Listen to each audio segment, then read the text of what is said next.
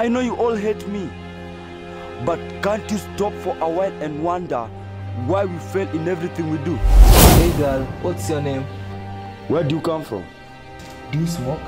Girl, what's your name? Are you married? Now, can you go tell the prefects that the headmaster has ordered that they take the duties of the teachers until further notice? Yeah, we should eat meat 7 times in a week. You will be responsible for pouring of petrol in all the homes. No, you're not even shocked by the prospects of the strike. Mother, where are your feelings?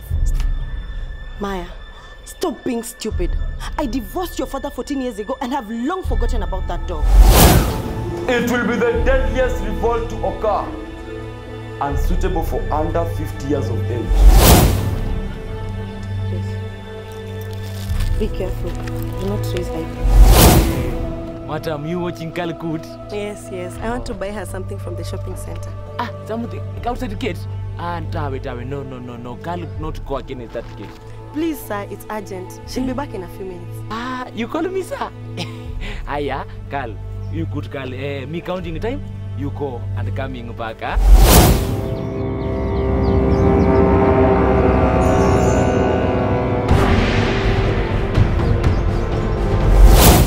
It appears as if there are some vital lessons that you missed in your training.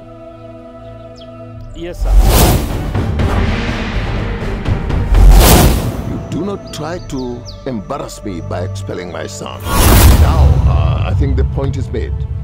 He is not going to be expelled. I did not intend to expel him. Good.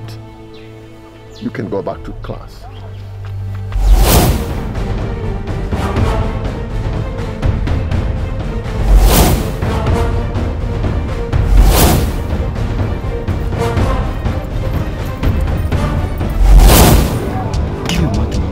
Tambo, please let the boys out. You can let the fire after they're out. Nonsense. Come on, Tambo, this is petrol.